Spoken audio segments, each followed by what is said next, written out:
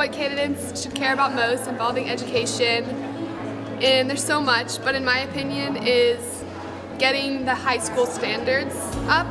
Equity on the level of how students are districted to their schools and how they have access to great schools. I definitely think school choice, students having a quality options of where they go to school. The high school standards are so low that people can't go into aren't equipped to go into jobs in the job market or even college. So I think that issue is encompassing in both student assignment and in quality choices. I think candidates that should care are mostly about equality versus equity, and I think that's a huge difference in terms of schooling.